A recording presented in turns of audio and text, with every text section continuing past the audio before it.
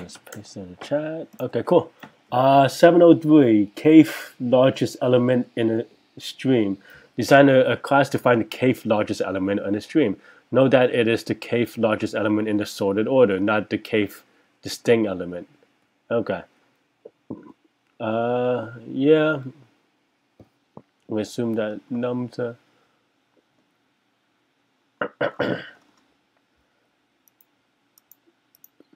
okay. I mean, wait, what?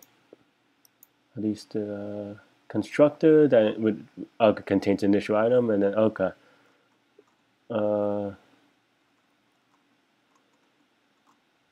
Okay. I do wonder what case is greater than k. Okay.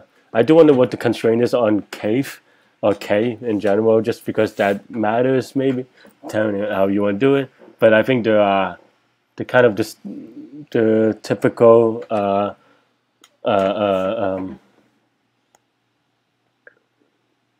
yeah, the kind of the standard way to solve this is by using a heap, right?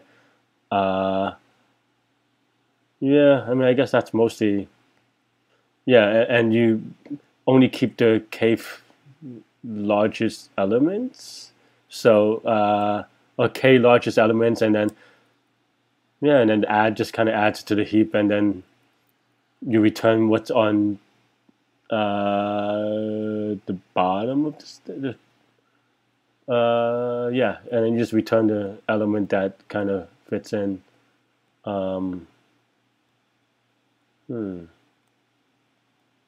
Yeah, so basically what you want is you want a heap that contains, well, I guess initially at least all the that contains all the numbers that, yeah, it's just the top k elements. I think that's mostly it. Okay. Actually, I'm gonna do some quick Googling. I actually don't remember if there's a heap class already in C#. Maybe I could use C++. Or priority queue. But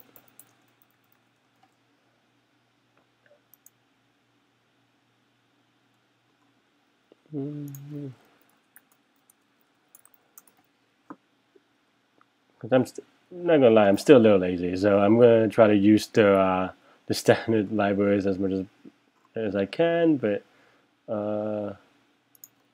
okay, well, okay, maybe I'll just use Python instead then, and then that's the part that I actually kind of know. So okay.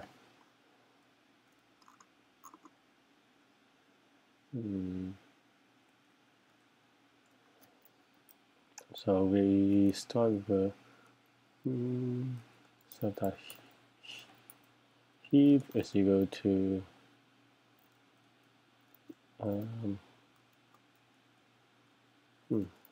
forget how to use it. No, it's just an array, I guess. Okay.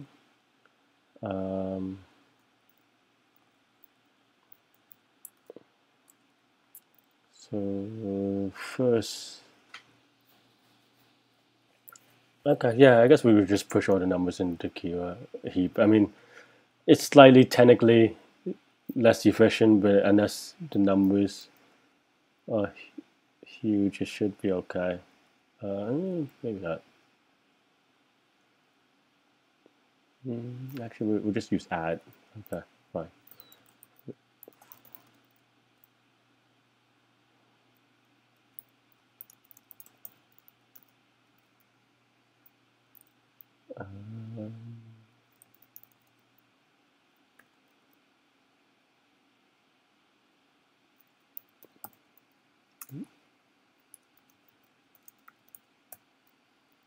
Okay, and then add, and then now we could just do everything at once.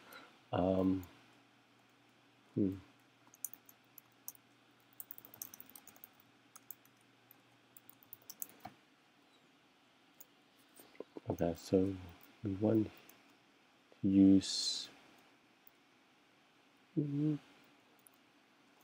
yeah, okay. So you want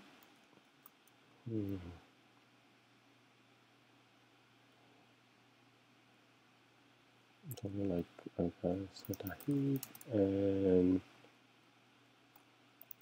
the value.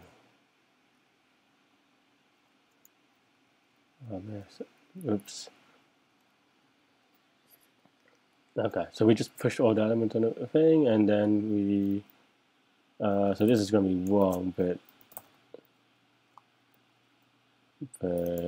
just want to make sure that we have in the correct sorting order. Yes. Wait, heap push.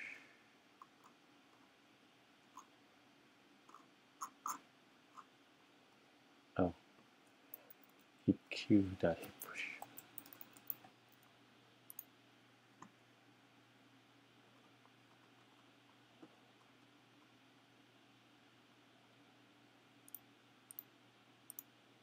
Okay, so this is a min heap, which is yeah, it's actually probably what you want, because you want a min heap that you only insert if yeah, it's less than k. So okay, while so while the size is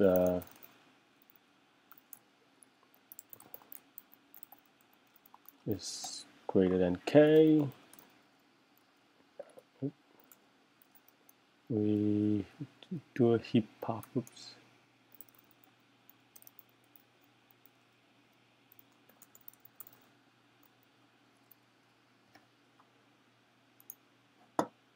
Oops, that doesn't do anything. Oh.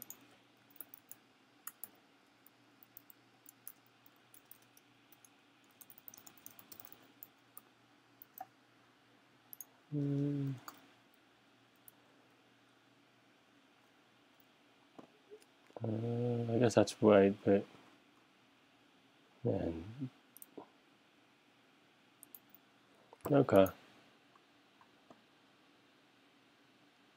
Yeah, I mean, yeah, this should be right. But this is such a the syntax for testing is a little annoying, so I'm just gonna submit because I'm lazy, and I don't really. I mean, this is like 10 lines of code, so yeah. I mean, so yeah, I would say anytime you see a problem or you do an interview with kind of getting the kth largest element, the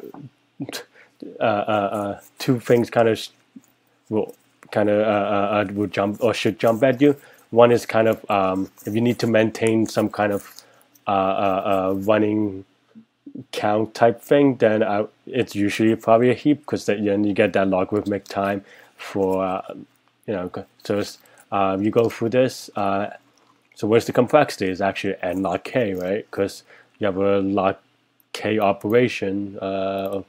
This is log k because you have at most k elements in the heap, and you do this n times. So it's n log k, and in general, that's just gonna win. And I think the other thing that might happen is if you do some sort of a variation on the median finding, then maybe you do like a divide and conquer type thing. But I mean that's not the case here. But I think those are the two algorithms that I would think about when you need to think of. And in this case, like some really small constant, then you can maybe do something even more, more hacky. But I think that's kind of the way I would kind of think about it. I think that. So what I'm thinking now is like, well, is this problem fit for an interview? I think as an interviewee, it's a fine problem. I think it's a little too easy. Maybe it's just like, hey, do you know this data structure, right? Which you never really want to do, or you don't want to spend 40 minutes just asking someone whether they know how a heap works, whether that's true or not, or like whether that's something that you need or not. That's just not, like a good use of time. There's no discovery. There's no back and forth. It's just, hey, you got to implement. And yeah, I mean, like if you want to force the interviewee to kind of implement heap, then that's even more dubious because it's like, well, is this an algorithm that you remember? I mean, I think I probably can implement it if I have to, but like that's not a great interview question. I think as an interviewer, I don't, those are the reasons why I would not kind of put this in an interview. And it's yeah, I mean, as an interviewer, I generally encourage people to kind of use the standard libraries as much as they can. So I don't believe in kind of like forced constraints unless there's some like really like really good compelling reason, which I don't know. I haven't thought of one yet. So I don't think I would put this in anywhere. I mean, but I have put like this or like something similar to this problem as a component of another interview question. So that's definitely possible. And I do believe people should know heap and priority queues and stuff like that in general. That is coming from time to time. But but yeah, I think that's what I would say about this. So this is something, or this kind of idea, this concept is something that I would put as part of a bigger problem. But I don't think I would kind of just leave this by itself.